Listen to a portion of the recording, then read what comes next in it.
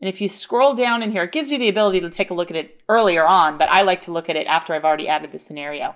I'm going to click on preview, and it's going to show you what this email looks like.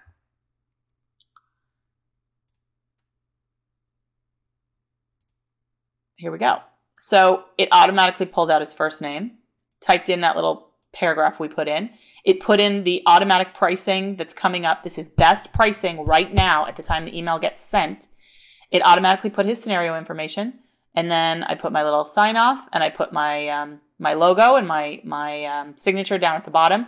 This is how this thing's going to look. Now we added a new feature in here, send test email. This sends to you, not to your borrower. If you ever want to see, I know a lot of you say you like the preview, but you want to know what it looks like when it comes through in an email. So if you click on this button, it will automatically shoot a test email to your email, which means the email address you have on file with LoanSifter. And it sends pretty quickly. You'll get it within a couple of minutes. So you can take a look and see and make any amendments you want. So again, once you use these templates, it's really easy. Set up one. That's why I called it borrower specific. Then as I talk to each borrower, all you really have to do is go in the recipient, choose the borrower, and go in the search and select their search. It's very fast. Within 2 minutes, you can have an email campaign set up for a borrower you just hung up the phone with. And again, remember, this thing is automatically going to send out when you told it to automatically. So there's a couple other things in here. Let's see. First of all, you'll notice under Manage, you can see all of your campaigns in here. You can manage your campaigns, your templates, and your searches. If you ever want to see how many searches do I have in here, these are all the ones that you moved into your general repository. It'll show you a whole list of them. It'll also show you a list of the templates and the campaign. So it's real easy for you to look through all those. Reports. This is really interesting. There's two things that can happen. You can either have the ability to send it out through our email campaign system. Our email system or your own. Let me show you in the personal settings. Up in here, it was in our old version as well. The way this works is if you select this, your email system will be the one sending it out. If you select this, we'll do it for you. Now, you can choose either one you want. If you use ours, we create an email for you. And I know this is confusing. This is my actual real email. This is what the system created for me. So it will take your name at LoanSifter.com. Now, I know that's confusing. You can go ahead and select how you'd like it to look when it goes through to the borrower. And if they reply to you, it will be forwarded to your actual email. The reason you use this is because we get a slightly better deliverability rate. If you're sending these out to a lot of people, you know sometimes they can be spammed out. When we use our system, they aren't spammed as much. So it's up to you which one you want to use. But if you do use our system, there's a couple things you can use. The delivery port will actually show you if any of the emails you sent didn't get to whoever you meant it to go to. So that's a nice plus. Obviously, if you're using your own email system, we can't track that.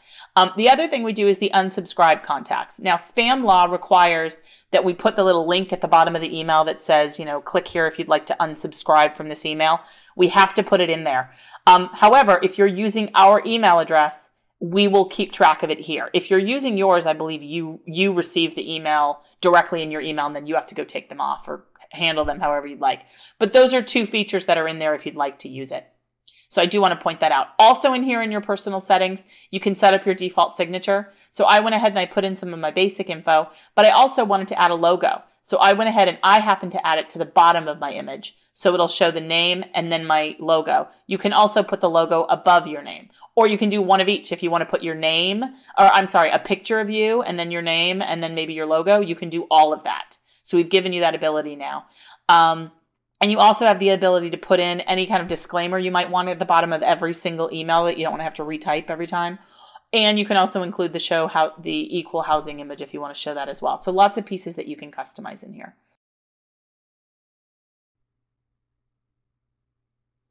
Okay, I'm going to move on to the one last piece, which is the fee template, because the fee template now plays into this. Any of you that have been doing Zillow quoting, you probably have seen these fee templates before. If you haven't, you've probably never seen it. So under marketing, it's under fee templates. I suggest every single one of you go do this. You can create as many fee templates as you want, but I'll show you, you really only need one. So typically you'll click new fee template. I'm going to open up one that I already have saved. There's a couple different pages in here you're going to run through. You're going to name your scenario. Now, I just named it a general one. This basically has to do with all the fees behind the scenes that come into play when calculating an APR. We're very detailed now. You're going to set up every bit of fee. So actually the really important one in here is the fees page, where you can set up, the YSP doesn't really matter. This is really more for when you're using Zillow quoting or something, because when you have a YSP run on your search, it's going to go above and beyond this. But all of these matter. Your origination fee, your broker fee, your application fee, all of these fees can be entered in here. They can even be lender specific. So you'll notice in here that you've got default lender fees, but maybe you know that Countrywide, for example, charges, I'm making this up, $4.25 for their underwriting fees, and you want to be overly accurate.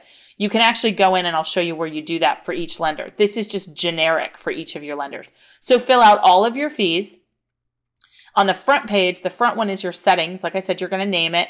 You can, if you work at a branch or a company where you want to share this fee with other people, you can. Otherwise, you can just keep it to yourself. Apply overage. This has to do with, let's say you're tracking a deal and you're looking for 1 point YSP. Well, what happens if the best pricing that comes back is 1.02? What do we do with 0.02? It might not be a lot of money, but we want you to tell us. Do we want to apply it to your commission, to the origination fees, etc.? So it gets real specific. These other things are pretty self-explanatory. You can walk through them. You're going to go in. For the email campaigns, it really doesn't matter if you select all your programs. However, for example, maybe you have different fees that you want to charge on an FHA deal versus a conventional deal. So you can set up 2 separate templates, and obviously don't select the FHA on your conventional one. You can also set up states. Let's say you have different fees for different states. I'm just selecting all because I'm only keeping one set of them. Terms as well. Maybe you want to charge different fees for different products. These are additional ways that you can use the general fees. So as far as the email campaign, this doesn't really apply, but any of you that are using Zillow or LendingTree or our consuming portal, these all work through here as well. And then your lenders, if you ever want to limit any lenders that are priced in your deal, you can do that. So maybe you like certain lenders to show up in your searches, but you don't want that lender to show up in an email campaign that's automatically sent to your borrower. It happens. So if that's the case, let's say, for example, we want to avoid SunWest. I'm going to go through and I'm going to select all of my lenders except for SunWest. Except for I am selecting SunWest. So you'd go through and you'd select all of them except for that one. And you could save that as how you'd like to price each one of your deals. And then you've got your filters. So this may be the only piece that you want multiples for. Maybe you want different fees on a purchase than you do on a rate and term. So you may want to create multiple templates, and one template will say fees for a refi and one will say fees for a purchase. Again, the only reason you need more than one template is if different fees apply to different types of deals. Once you set these up, the system will now calculate everything else for you. So I did tell you I would show you where you can set up specific lender fees. Under account, under manage lenders, if you've ever been in here before, we've updated this page too. Here's a list of all the lenders that are live in your account. If you select a lender, it's going to open up a little bit more information in here. This is also where you guys can put in your account executive's name and email and phone number and all that. But if you look over here to the right, you can edit lender fees. So maybe you have specific fees for this particular lender. And if you click, if you set this up, it will override the fees that you have in the general template. Gets a little confusing, but I swear it makes sense once you play with it.